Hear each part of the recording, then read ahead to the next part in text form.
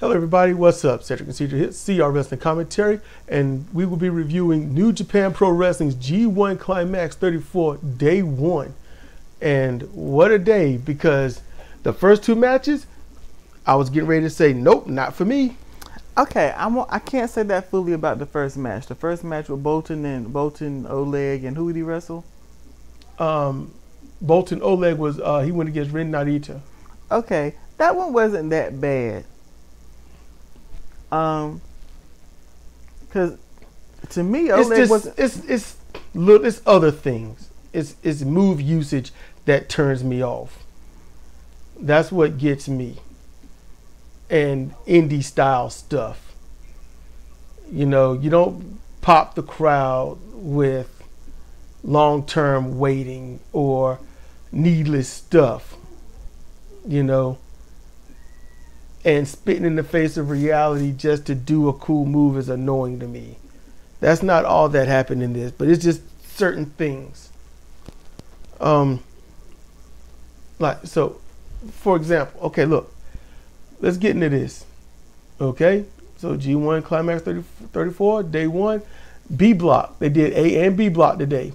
Long event. Day 2 is currently underway as we do this. And it should just be one block. Yes, hopefully so. It's less. So we got B blocks, Boltin Oleg versus Ren Narita. And my notes on this are short, but Ren got some size on him, and he uses a few new moves to us, like the guillotine knee drop. He did that from the top rope as well. Yeah, it was nice. Oleg is a powerhouse and looked really good. He won using a deadlift F5 DDT. I don't know what else to call the move. I don't think, matter of fact, I can just honestly say Brock Lesnar didn't innovate that move, but I don't know who did it first.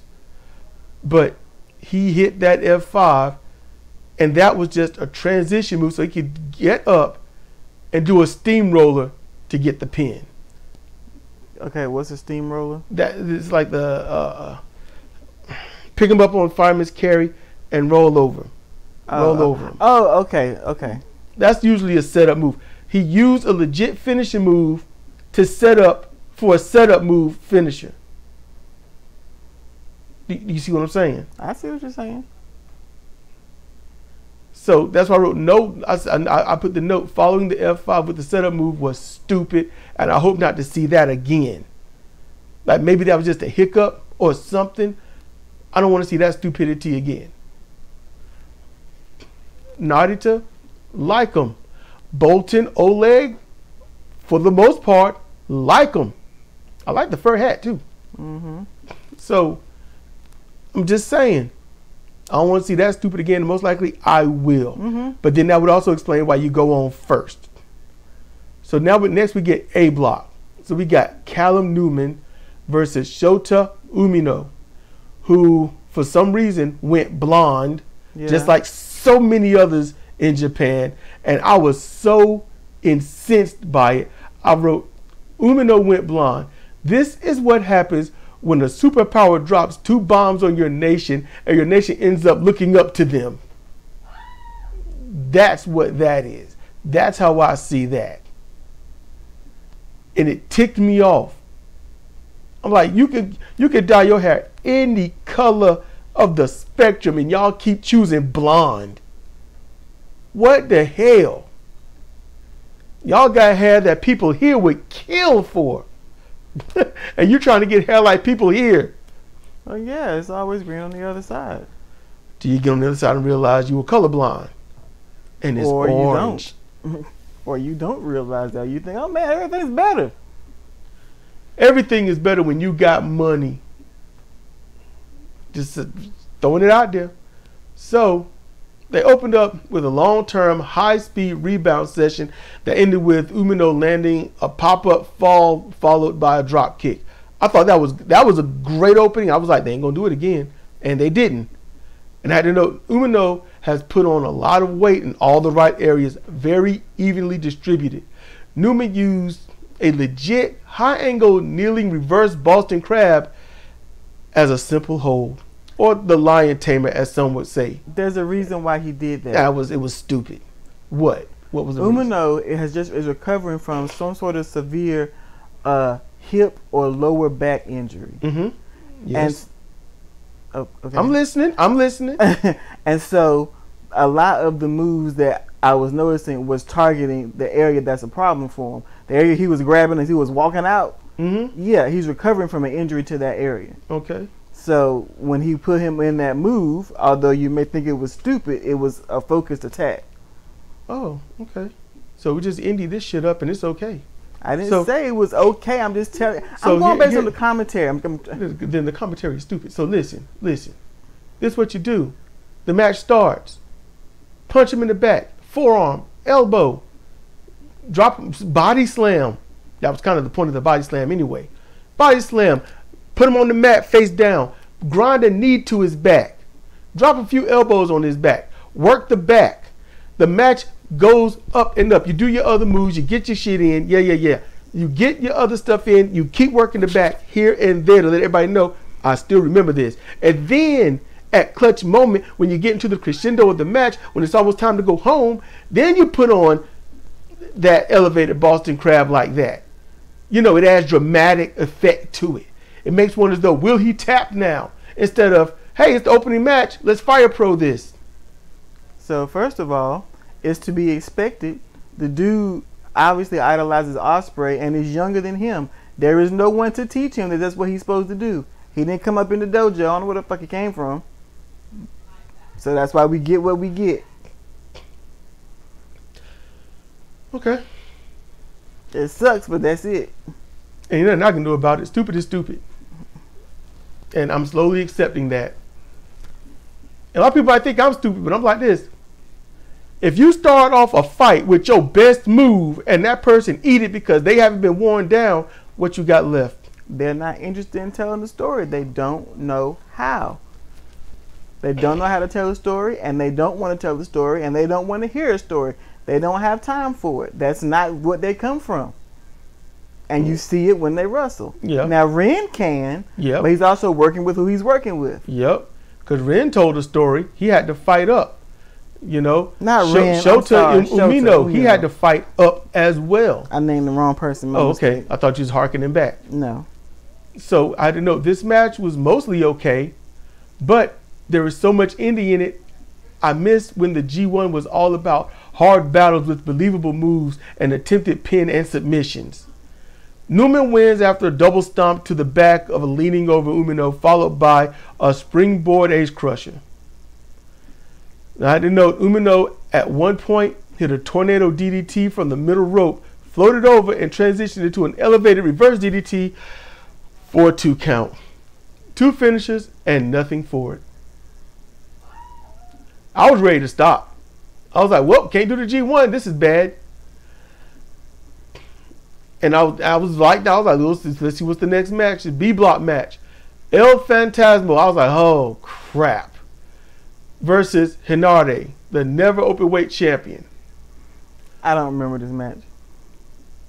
I was like, my note, well, I put your singles champ in this singles tournament for a belt he will never win. They're going to let Hinare be IWGP World Champion, who was in this as well. But there's sometimes where I'm like, okay, World Champion can be in it because that wrestler is used to being in it. I can see that. So, okay, fine. It's subtly annoying. I had to note Hinata is larger, looks different, and to us, he looks like a young Conan. I also noted I want to skip this match, but I want to see Hinata. Really good match with Hinata being a beast. I had to note that El Phantasmo hit a cutthroat burning hammer as a setup move just to do a swan dive body press for a 2 count. But he didn't do his other stupid stuff. Hinata was a monster that won with the Fisherman Buster and pinfall. But I also had to note that Hinata he's fully polished. Heavy hitting striker with amazing control over himself, blended with an array of power moves. The only indie crap from him was keeping his back to the opponent as he was wilding out at the ropes. And I wrote, ELP should have struck him in the back of the head just for good measure for that. Turn your back. I'm your opponent. You gonna turn your back and start growling and stuff and hyping yourself up at the crowd? Hit clothesline you in the back of the dome. Turn your back on me, sucker. You know, Clubber Lane. You know, you still with me, Cedra? I'm here. Yeah, I just can't comment because I didn't see it. It was a good match, but I think that's what you was dozing on. You was just tired. I was both. So next we get A block match. Zack Sabre. Oh, y'all to go. I think it's worth watching that match. You know, you go back and watch that match. You be like, wow, this dude is scary. Okay. A block match. Zack Sabre Jr. Oh, and my app. El Fantasmo. That was one of his better matches. Yeah, because he's abandoned some of the stuff he used to do. So, I'm like, I'm giving him a chance. I'm giving him a chance. Just like Cedra, I wore her down and she gave Christian Cage a chance in TNA. And how she eventually gave Tai Chi a chance. I'm giving ELP a chance. So, we'll see.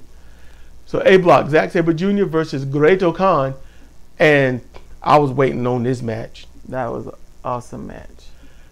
Stellar match with few hiccups. But those two locking up has been glorious for us each time we've seen them. Okan was trying many times to land some Iron Claw move, but Junior kept reversing it.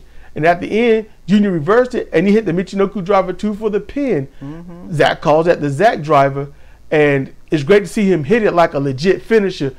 With his added weight, it looked even better.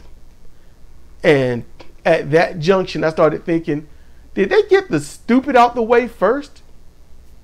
Yeah, somebody ordered the match card. Yep. Except, we'll get there. Go ahead. B block.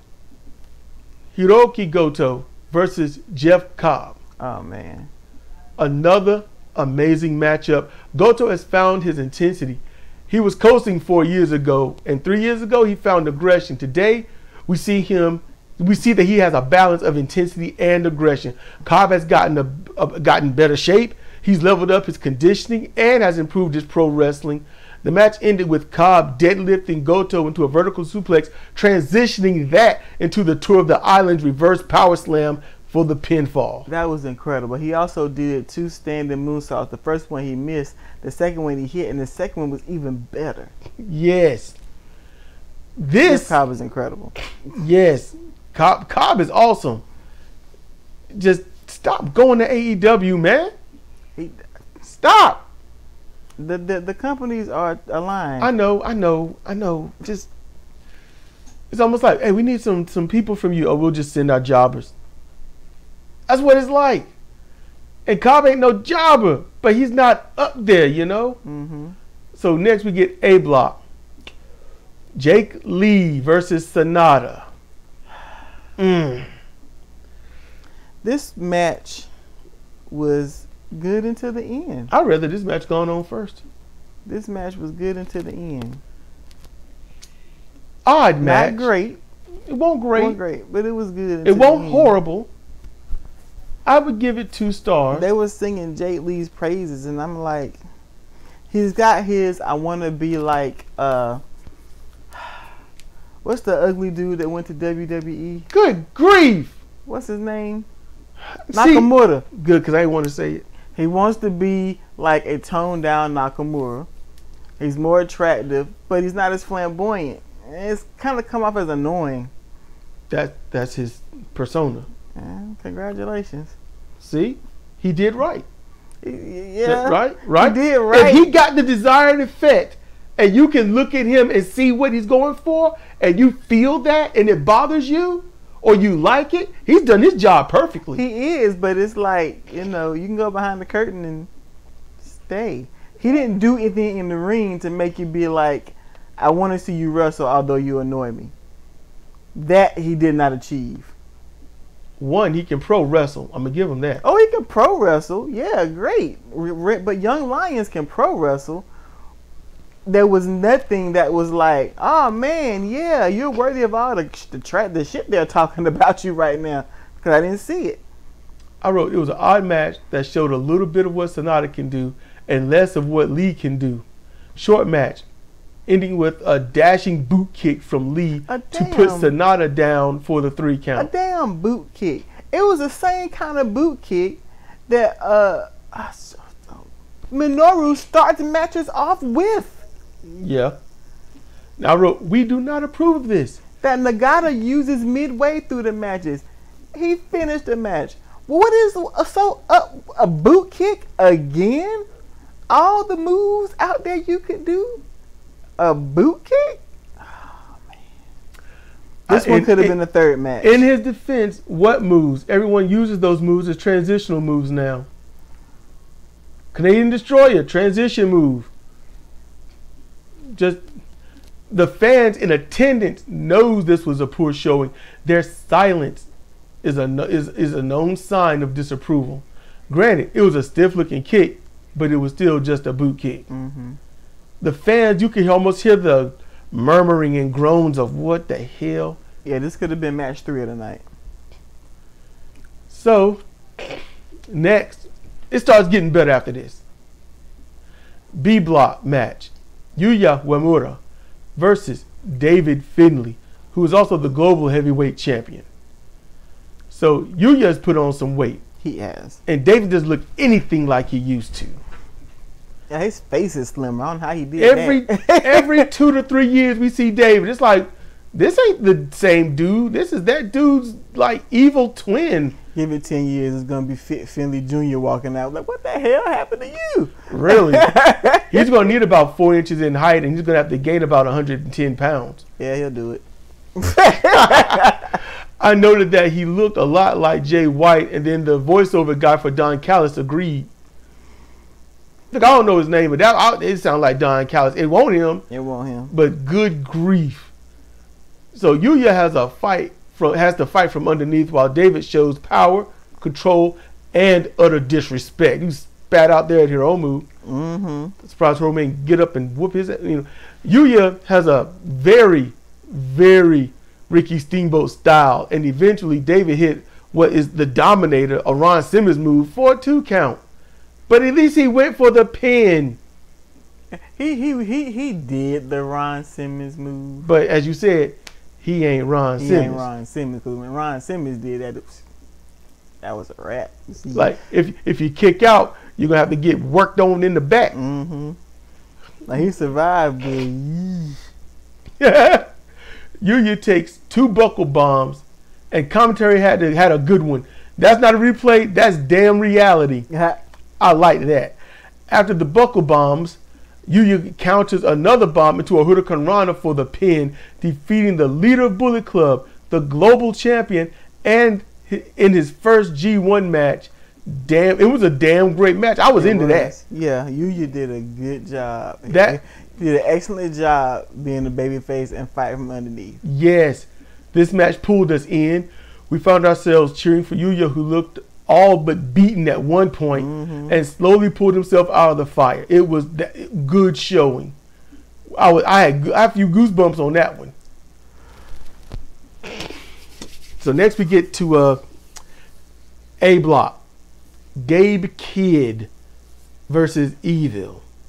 And I won't that far from being like, yeah, Gabe Kidd can be thrown out in the street and left there like in Kickboxer. Just so Kidd has gained some weight and it looks good. Yeah. Evil hasn't changed. Nope. And he still has Dick at his side. He still brings Dick with him. And then I wrote, Kidd has been on the indie scene too much or something. He climbs the post on the outside and boasts for a short bit without looking at his opponent, and then does a moonsault where Evil has to run into place to catch his dumb ass. Like Hangman Page. Yep. And I wrote, Evil should have stayed right where he was and let that idiot fall flat. I think everyone should do that to these no-look moonsaults, moments and stuff. You don't want to see where I am? You that entitled? You can just jump and just be where you, okay. Pap. I bet that hurt like hell, didn't it? Outside, Kid stuns Evil and runs long distance, and then back. The bell ain't rang yet for the match, and they outside. They in the crowd. Yeah, they in the crowd. Kid runs. He stuns Evil and runs a long distance, and then back to Evil, who throws a chair into his face, dropping him. It was great. Yep. All of us, commentary and us, was happy Evil dropped that idiot. And then I had to know that Gabe Kidd was someone I was high on for a long time, as he underwent retraining with New Japan. Yeah. Then I had to note at this moment the bell rings, and it was so late I thought someone was ribbing. Nope. The match has just began. I thought somebody went up there, got the bell, and rang it like LOL, because they've done that.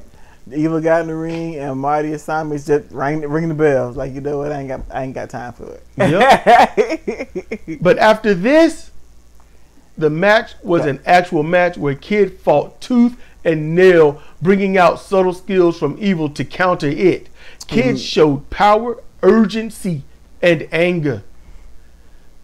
And forethought. He obviously, you know, anybody can scout Evil's matches. I guess he's still doing the same thing every match. Yeah. But he actually made Evil work, because the same old wasn't working.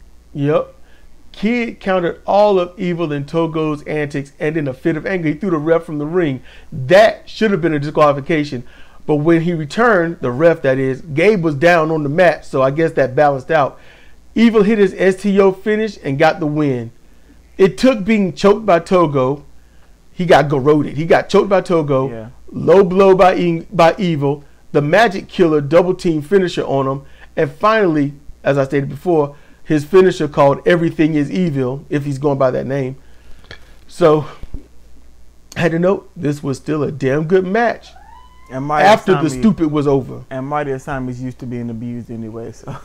Yeah, but that dude, you can look at him and tell that dude is built. He's like he could whoop everybody's ass. Yeah, he's a mighty bite under them clothes.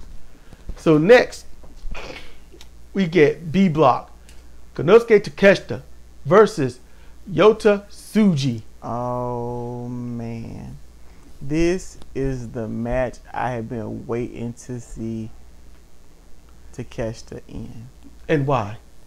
Because you can see in AEW that he can wrestle.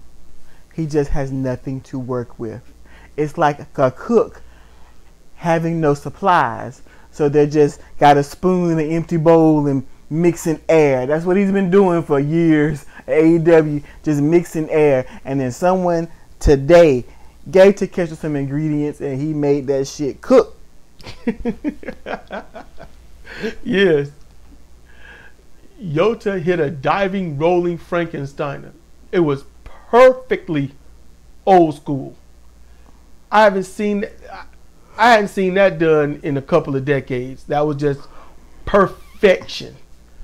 After a good struggle, Konosuke hit a sheer drop brainbuster, but he couldn't get up to go for the pin.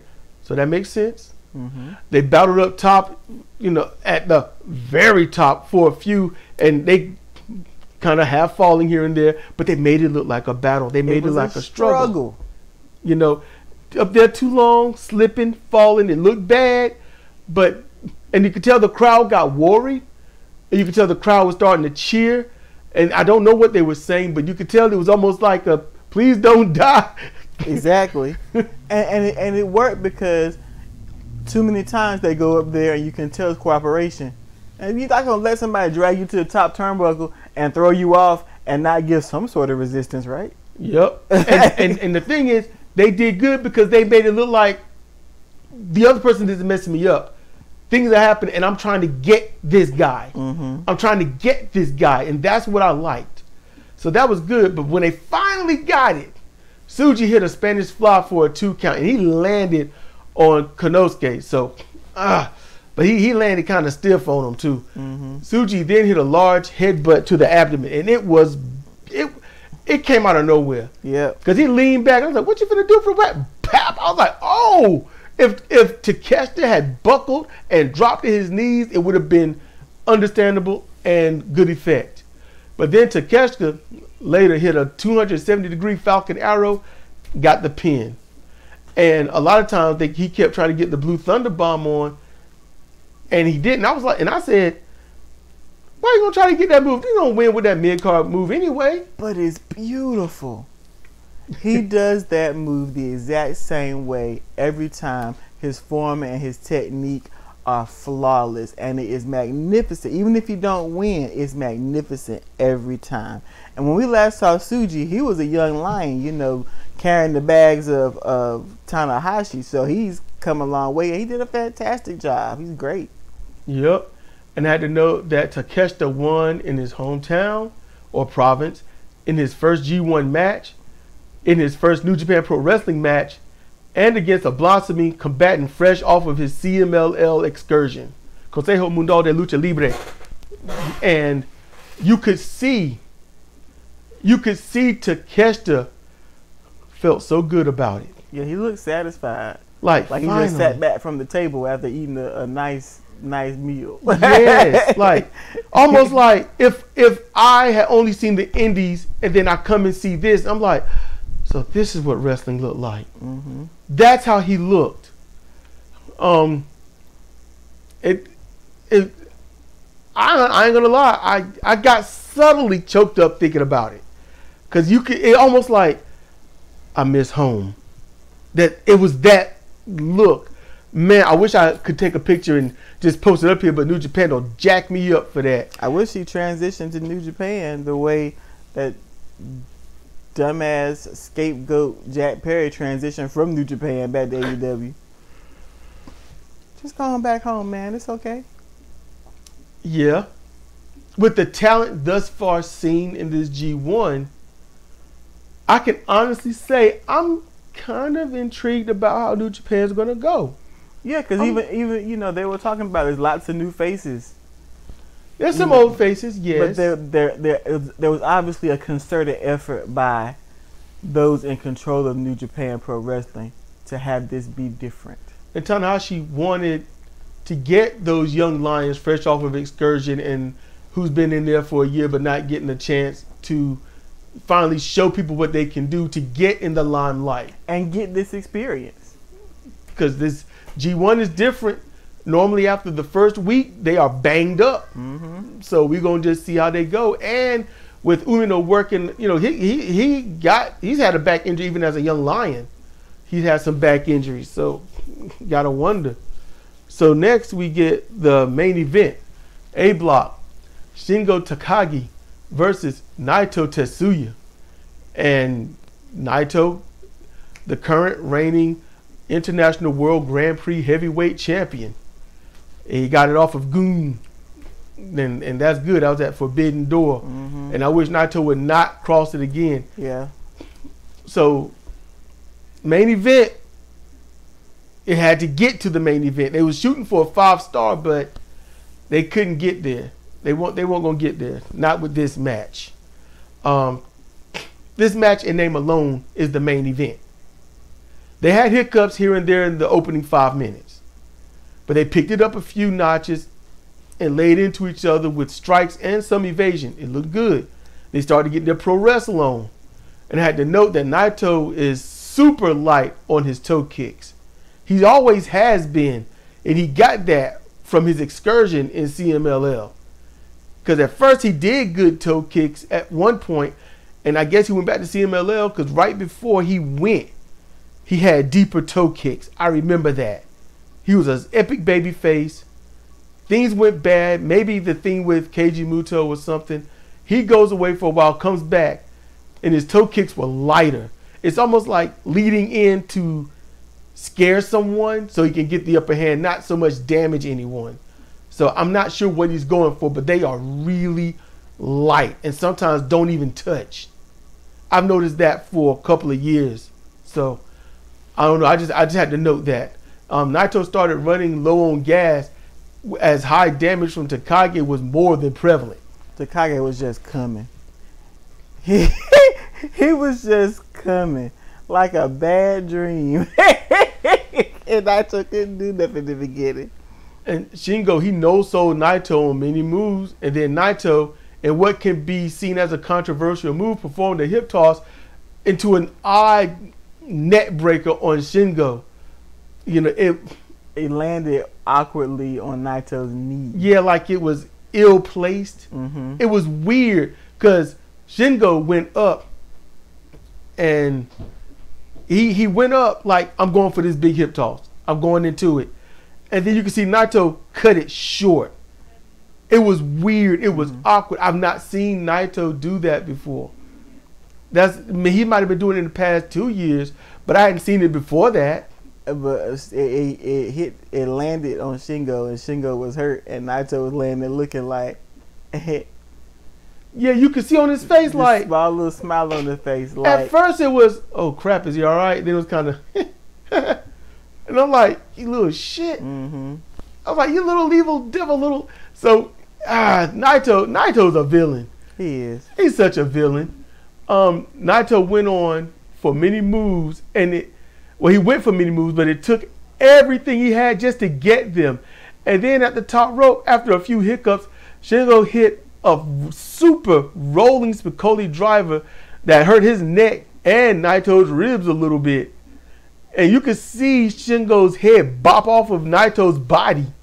It was not good, and Shingo couldn't do too much because his legs was elevated against the ropes. Mm-hmm. He had to absorb all that, and it was bothering him after the match. Mm-hmm. And later, Naito was able to hit Gloria, and then he countered a Destino from the Last of the Dragon. Shingo kept trying that move, but then putting a stamp on the match, Takagi hit what they called the Takagi Driver 98, which looked like, honestly, a butterfly back to belly power bomb, like it was an old school Gonzo bomb, Luther style, just arm trap style. And then after that, he hit Last of the Dragon and got the pin. Mm-hmm. It was a long match. It didn't feel like it. I know. I'm saying long because I know it went about 22, 23 minutes. Yeah. Something like that. Something like that. But I just know they Nijipun, I was like, okay, that's 20 minutes when I heard that. And I was like, okay, so they over 20 minutes and they still going. But Naito, you could tell he was just getting drained little by little. There was a few times he got popped. Mm-hmm. And he was having to clear the cobwebs for real. Like it was nobody home. I've seen his working stare. This was not a working stare. So he was getting popped. So yeah, look, it started off not so good, but it ended very, very well. Very well. Zack Sabre Jr. still performing well. Matter of fact, let's see. Shingo, A block. Naito got Zack next.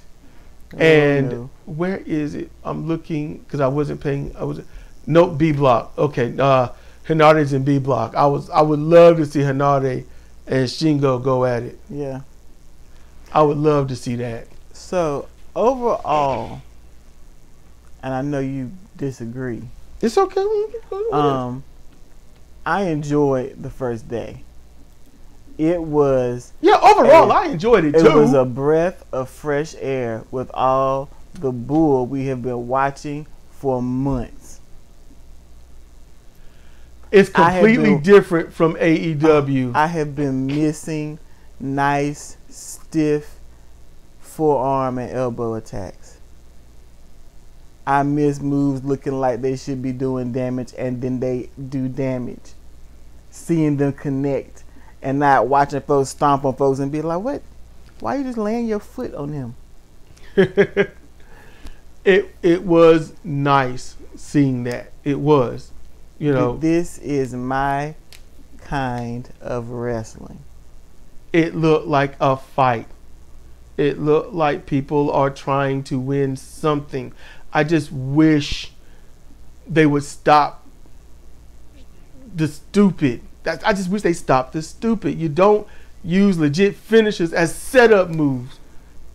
Just, if I were the booker, I would be like, don't do that no more. I'd be telling, don't do that. You can do that in other promotions. You're not going to do that here. You do that here, you're going to start working for free. And we know how to hurt you, so don't start getting big ideas to go doing stupid stuff in the ring. Don't go into business for yourself. You know, you're not going to bring the stupid here. That's how I would be. And I know that alienates a lot of people. I know that took a lot of people off. But if I was watching some independent promotion, I ain't going to complain about anything because I expect it. It makes sense. It's what they do. AEW, it's what they do. So I don't complain about it. I don't even talk about it. You know, I don't. I let Jim Cornette and them handle that. I've been stopped. Unfortunately, the pool of talent that's generally where they come from, which leads to the problem. And they are of the mind where they will not listen and can't be retrained. This is who I am. This is what I do. LOL. YOLO. Whatever. So yeah, it's annoying, but at points watching this, it gives me hope though. It gives me hope. There's some people not in it, and they don't need to be because they're never gonna win. Yeah. But it's okay. I'm honestly, I can't wait to see day 2. So with that, this has been Cedric Procedure for CR Wrestling Commentary on New Japan Pro Wrestling G1 Climax 34, day 1. And with that, we want y'all to be good, be chill, be safe.